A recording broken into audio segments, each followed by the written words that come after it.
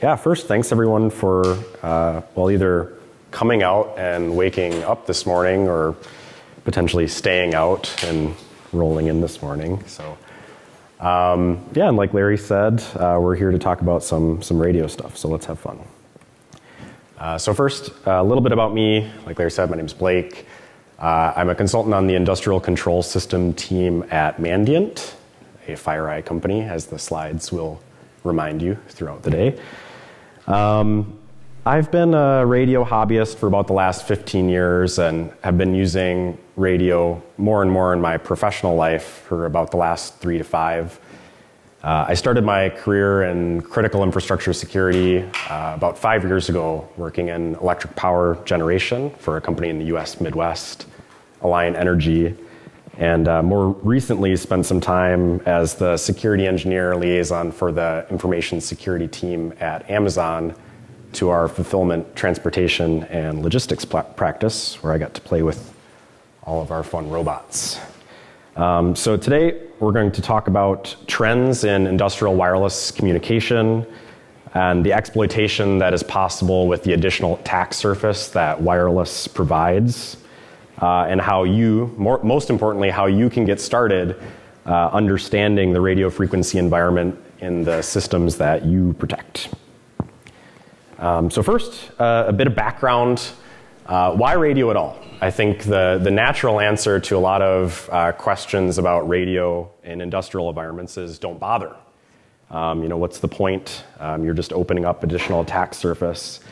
But the reality is that lower per sensor component costs combined with the falling cost of storage decreases the marginal cost of tracking additional points of a process. That combined with cheap access to computational power and increasing availability of analytical tools means that engineers have more and more desire for more and more data, not just from the process itself, but also sometimes less critical points that weren't worth tracking before, things like machine performance data for predictive analytics and the IIoT, so shots, right? But why radio? So engineers are limited by the practical constraints of running additional I/O. Most DCS I/O cabinets look a little better than that, but there still is just the fact that running an additional cable to every sensor just doesn't scale. Sensor placement is limited when you have to run cables to every drop, and with the availability of ultra low power embedded systems and sensors, you have the ability to monitor additional points in your process with no additional power or communications cabling, sometimes for months or years on end. There's also the field. So wireless communication has always been the backbone of long-distance SCADA communications and telecommunications networks, transporting signals reliably over long distance to very rural areas that are poorly served by traditional ISPs and telecoms has always been the provenance of microwave communications. And fundamentally, some systems just move, like my old friend, the Kiva robot there. Systems like robots, trains, planes, automobiles aren't stationary and need to be reached with critical control traffic wherever they happen to wander. But yeah, fundamentally, this isn't the pitch for the Wonderware Expo over in Henderson. So why do we as hackers care about industrial RF?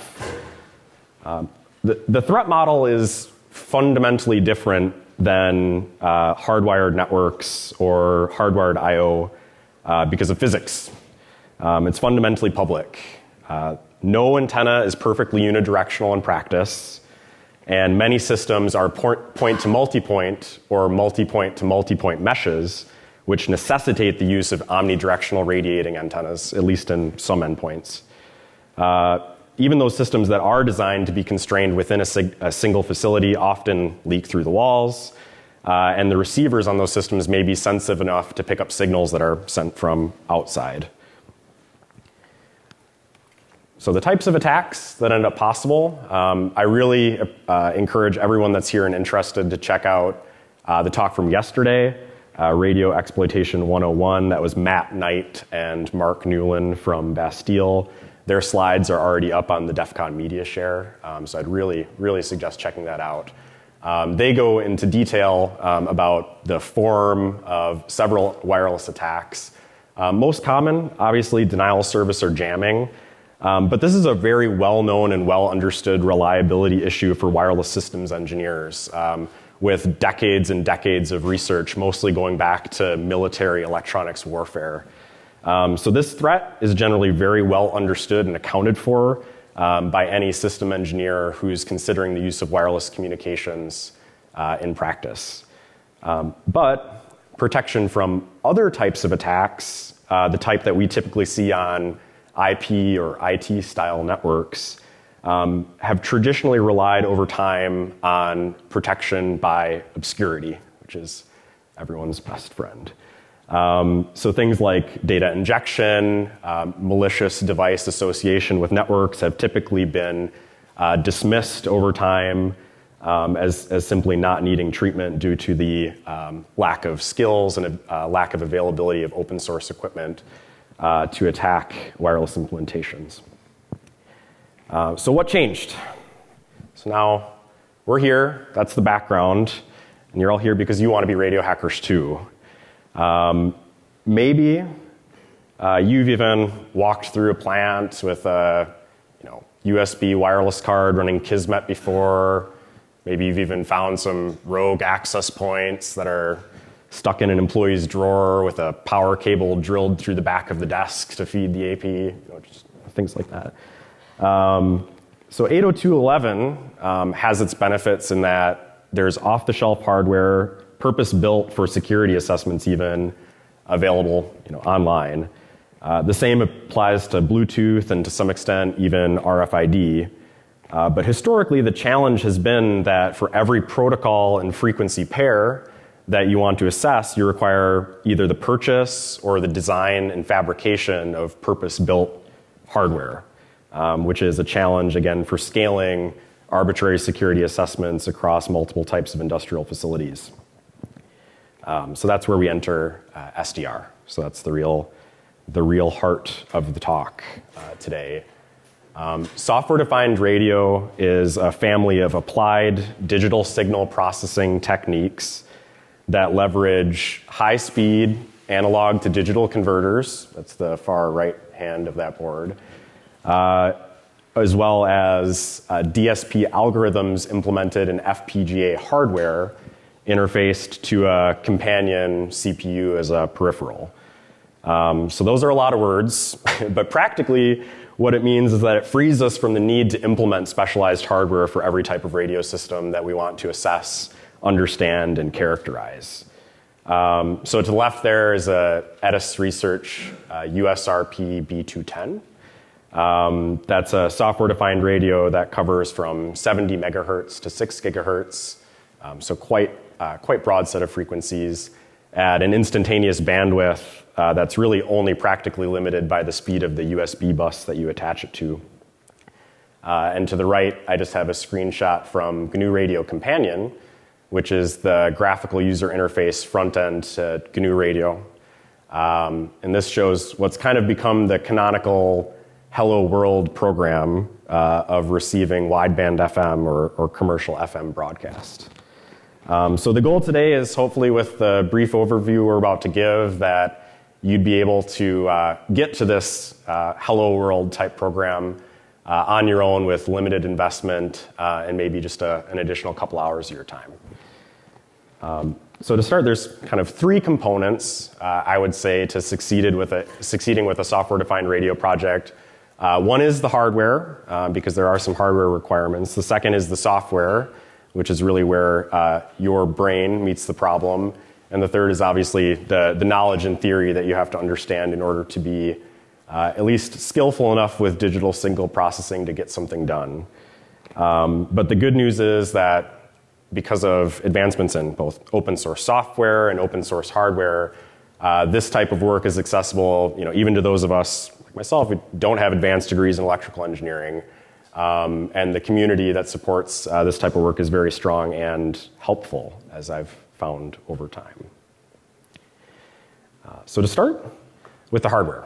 So even until relatively recently, software-defined radios had a serious price constraint.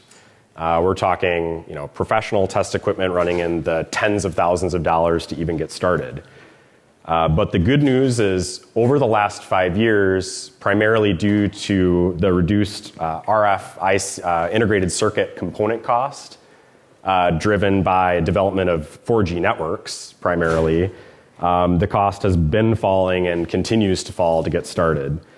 So the most common way people get started is with an RTL SDR dongle. This is a general term for a family of USB devices based on a Realtek integrated circuit chipset. They are receivers only, so they're relatively limited, with a general range of about 40 megahertz to 2 gigahertz, which is great for starting. It gives you enough to do that Hello World program that we saw on the last slide. It also provides sufficient coverage of some industrial frequencies. For example, the unlicensed industrial, scientific, and medical bands at 430 megahertz and 900 megahertz in the US. But because they top out somewhere between 1.7 and 2 gigahertz, you lose out on the unlicensed 2.45 gigahertz ISM and 5 gigahertz and above licensed and unlicensed space. So enough to get started, enough to learn, enough to get dangerous, but once you get the taste, you'll probably want to move up to some of these fantastic, really hobbyist-grade gear. So for about a single order of magnitude increase in price, we're talking about between $300 and $400, you can move up to a really full-featured and sensitive transceivers. So something that's capable of both receiving signals, decoding them, and actually transmitting signals that you synthesize in software. I cover a few here. They range between, in their RF front ends, between several hundred kilohertz up to about 4 gigahertz. I believe the hack RF will get up to 6 gigahertz, but suffers some performance degradation above 4. They have relatively wide bandwidth, relatively sensitive receivers. So really, if you want to toy around, reverse engineering your garage door opener at home, or even doing some simple assessments in your own environments or a client's environments, it is enough to get started. The industry standard, really, though, for professional grade gear are the USRP line from Edis Research. I have no affiliation to them, don't consider this an endorsement, but it is what I use for client engagements. Very well regarded in industry. The prices range into the thousands here, but low thousands. And so if you have a commercial need to actually support repeatable assessments, it quickly starts to make sense. These cover, like I mentioned, I think a slide or two before, up to 6 gigahertz out of the box. At an incredibly wide instantaneous bandwidth, giving you a lot of flexibility for design and synthesis of your protocol decoders. So, good times. That's the hardware. Onto the software. Really, the heart of all of this is GNU Radio. GNU Radio is essentially a set of C libraries for digital signal processing algorithms. But the good news is that it also ships with a very nice GUI front end called GNU Radio Companion.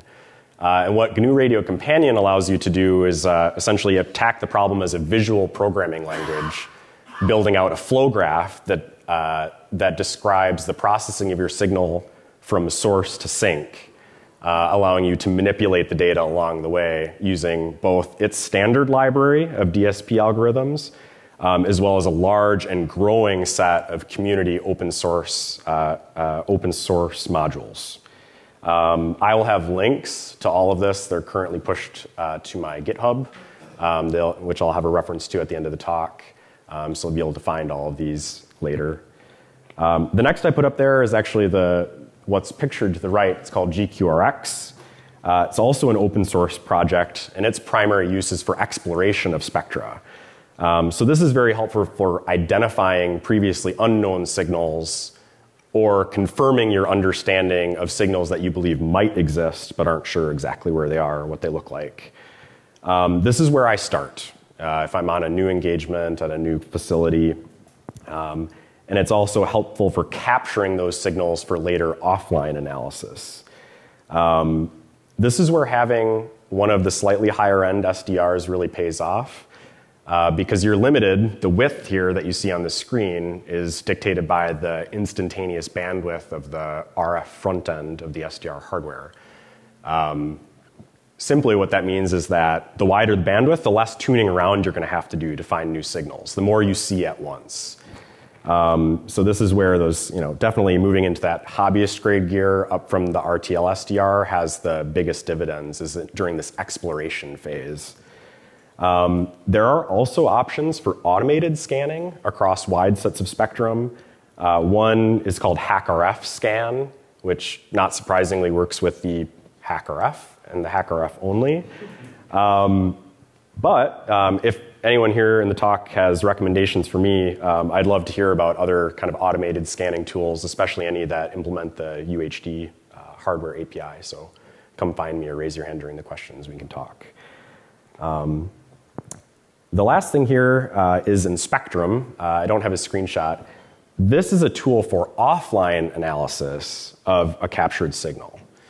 So once you've maybe identified a new signal using GQRX, either one that you didn't expect or don't understand, you can use the recording feature of GQRX to capture a raw IQ sample and open it up in Spectrum.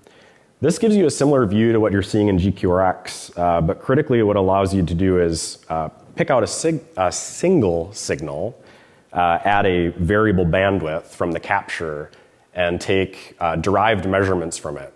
So like a derived frequency domain plot. What this will allow you to do is start to reason about not just what the signal looks like in something like a waterfall graph, but actually the nature of the digital modulation of the signal. So when you're starting to try to understand the signal and build out a GNU Radio flow graph, you're going to have to make a critical set of decisions about where to start. And in Spectrum gives you the tools to at least reason about and understand the protocol before you start trying to just implement a receiver blindly in the software. All right, so that's a lot. And I know if you're not taking vigorous notes, you probably don't know exactly where to go from here. And honestly, this topic is a little bit more than what you can cover in a half-hour talk, even to get started. But the good news is that even without a strong electrical engineering background, I really believe you can get started in Dangerous in about less than a day of reading and studying if you start with some of the resources that I have up on the slide here. So the first one, Michael Osman, who's the designer of the HackRF that was mentioned a few slides ago, has a video lecture series on his website openly available. So this is a training that he sells at actually relatively high cost, even earlier this week at Black Hat. But he makes at least a large portion of it, I'm not sure if it's the whole thing, available for free on his website, Great Scott Gadgets. Again, link will be in the GitHub. So at this point, I think he's up to either 8 or 9 video lectures. I've watched them all. It's a fantastic introduction to SDR in general, DSP fundamentals and terminology, and the HackRF in particular, since that's the device that he makes. But realistically, the lectures and the exercises in that series can be completed with any SDR, including really with an RTL SDR dongle. And even the first 3 or 4 lectures are really just on digital signal processing, and you can do just after downloading a copy of GNU Radio without any external hardware to get up to speed with some of the fundamentals. So that is definitely the place I recommend everyone to start. 8 lectures, about an hour long apiece, and you'll be up and running and quite dangerous in less than a day. The second resource I have here is a blog called Carriers Everywhere. Bastian Blessel is a European radio researcher with a security hobby, maybe, or a security passion. And his blog is where he documents his experience reverse engineering multiple consumer and industrial protocols. his work has influenced my workflow quite a bit. And you'll see some of his open source software projects later on in the slides when we get into 802.15.4. And even his work with mobile traffic light reverse engineering informs the Modbus work we'll see in a couple minutes as well. The last two on here are textbooks. So if you have a little bit stronger interest and you want to round out your skills, practical skills with some theory, the first one there, Practical Signal Processing, is actually a very skinny textbook. And it's really made for people that are using DSP technology, not people implementing DSP technology. So it's the perfect level to familiarize yourself with the GNU Radio modules that are in the standard library to help make sense of terms like rational resampling, which fundamentally means multiplying by a constant and dividing by another one. Not nearly as complicated as it sounds, but without some of this guidance, it might seem a little maybe too intimidating at first. So definitely a good place to start, a couple hundred pages. The last one is a bit thicker. Complete Wireless Design. It's not DSP specific. It really focuses on the analog sides of radio frequency theory. So again, it's a good resource if it is something you'd like to take on a little bit more seriously. So this is a grounding in the fundamentals of oscillators, filters, mixers, radiators, all of the fun analog RF stuff. And when I use this book, it's to solve challenges that I run into that have to be addressed in the analog world. Some things simply can't be done in DSP. For example, due to limitations of the RF front end to your SDR. So an example of when I've used this book as a reference was on a recent engagement when I was asked to assess a signal for an oil and natural gas client that they were running at 11 gigahertz for their microwave backhaul. Well, the USRP that I have only goes up to 6 gigahertz, so how do I do this? There's really no SDR that covers 11 gigahertz, at least not at reasonable prices that I could find. So the answer really is in this book with the design of a RF down converter, which, again, seems intimidating.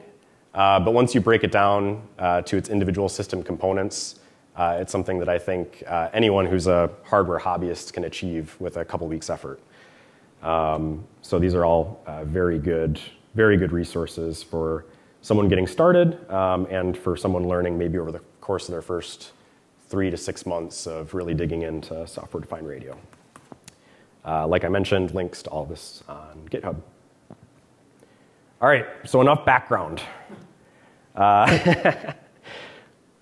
When you get out into the field, what are you going to find? What do industrial signals look like? What are these protocols? Why not just 802.11? What are you going to find when you get out there? So the first example I brought today is a protocol called WirelessHART. WirelessHART is an international standard, process automation standard, developed initially by the HART Foundation and transferred to ISA as ISA Standard 100. It's a field communication layer for talking with sensors and actuators in the field. So there's layer 0 and 1 devices. It's just a wireless implementation of the HART protocol, which has a long history we won't get into. WirelessHART, though, depends on the 802.15.4 physical layer for transit. So that's the same physical layer that's used for Zigbee and other popular home automation devices. So we get lucky here, because there's been a lot of security research into home automation protocols that are built on 802.15.4 and Zigbee, and now we get to leverage that in our research into the security properties of WirelessHART for industrial automation. So a little background, it is a mesh protocol where individual sensors can store and forward messages to a network manager, which is typically a process manager or controller or gateway. So talking about the way that home automation security research paid dividends here, you might see in the top right-hand corner my flow block there for Wireshark. So to give you a little bit of a walkthrough here, this is the source block that defines the interface to the hardware radio that I have. where it defines the center frequency at the 2.41 gigahertz with some offset that I think I had defined up there. This block, the 802.15.4 OQ-PSK luckily, we don't really have to understand what it's doing in order to get what we want. This was implemented by Bastian Blessel, whose blog I mentioned earlier. But because this open source work has been done, we can just kind of ignore it. It's a black magic box. I plumb the lines in, I plumb the lines out, and in the top right-hand corner, I get Wireshark. And the good news about Wireshark is, oh geez. Good news about Wireshark is we know this, right? We're security researchers. We know Wireshark. This is exactly what I want to see. So once we get in to Wireshark, we can find some critical findings right off the bat just by looking into the 802.15.4 headers that Wireshark will understand out of the box. So if you look up here in the frame control data field, the highlighted field, as you might imagine, the fourth bit from the right there in the frame control, security enabled false. So what have I learned already about this WirelessHART implementation? Well, they're not leveraging the authentication and encryption features that are part of the 802.15.4 standard. But, critically, Wireshark doesn't ship with a WirelessHART protocol dissector out of the box. So I'm still left with this kind of mysterious payload in the bottom right-hand corner. And for all I know, maybe they're implementing authentication and encryption further up the stack. But what we find is, no. Turns out WirelessHART does use authentication encryption, as far as I can tell, in the messages that contain sensor values or control statements. But critically, what we've observed is that it does not give that treatment to advertisement messages. So the WirelessHART standard is closed. It's a bit pricey to access, and unfortunately, the license for the price that I paid does not allow me to release tools based on it. I'm lobbying internal for us to spend the cash so that we can open source the work that we've done. But we do need to work that out with the HART Foundation first. But what you'll see here is kind of the broken down version of the protocol message on the last slide. And what you learn from looking here is that, while malicious actors can't necessarily inject data values, what they can do is join the network as their own nodes by injecting advertisements, which potentially congest the link layer of the protocol and can affect network routing because it's a mesh. So yeah, if you see that Knight and Newland paper that I mentioned earlier, you might get some more ideas about how you can abuse open advertisements. And I encourage you to check out Joe Weiss's talk at this village this afternoon on why you care about vulnerabilities in process sensors and actuators, not just the controllers that they interface with. All right, last couple minutes. Modbus RTU. These radios are ubiquitous for process control in North America. Everyone knows Modbus TCP is unauthenticated, and so is its predecessor, Serial Modbus. So what happens when you take the bits from Serial Modbus, shove them into a modem, and push them out an antenna? Fun and profit. So pictured here, two really common modems. Both are, kind of by GE now. But this tradition extends all the way back to the 70s. It's not GE's problem necessarily. To now defunct manufacturers such as Daniels. They use a physical implementation, a modulation called AFSK, or audio frequency shift keying, which is essentially a 180-degree phase shift in an audio signal that's then encoded onto or modulated onto narrowband FM. So kind of similar to what you listen to in your car. In the case of the two radios pictured here, these are unlicensed 900 megahertz spectrum, but you can get them in licensed spectrum as well. The newer ones have encryption as an option, but it's generally, in my observations, not implemented because they'll ship in what's called a compatibility or interoperability mode with no encryption. So we'll see here, this gets a little more complicated, right? And the reason it gets a little more complicated is because this work hasn't been done in the open source literature before, so there is no black magic box for me to just pipe a signal through. But fundamentally, I think, again, with a few days of research, you could actually understand what's going on here. Mixing down to baseband, resampling to change the sample rate, You have an FM demodulation, clock recovery to match the beats, squelch, and then slice it out to binary and throw it out to a FIFO file sync. So what's that give me? Not perfect. It's cool enough, and we can simulate the matrix. So I don't even see the code. It's just, yeah, anyway. All right, so what I'd like to get to next from that is this. So a functioning integration with a software Modbus server or client. So this was actually done offline because of some issues with my implementation of the framing for Modbus, which we don't have time to get into the details of today because I'm out of time. But what you can see here is actually Pi Modbus essentially reading and writing coils as a Modbus client and decoding the Modbus server messages on the back end. So the implications here should be clear. These radios are deployed widely in North America for oil and gas pipelines, as well as municipal water systems, and they are fundamentally just public over the air. All right, so that's my time. I think I'm over by a minute. So I just want to thank Larry especially for dealing with me, the organizers, sponsors, and volunteers at the ICS Village, and all you guys for coming out and waking up this morning. That's about it. I do just want to mention I'm on the Mandiant team at FireEye Industrial Control Systems. We are hiring. So if this is the kind of work that interests you, you want to learn more, come talk to me after. And that's my GitHub that has the links from the talk, my Twitter if you want to continue the conversation that way. So that's it. Thanks so much. And if you guys have questions.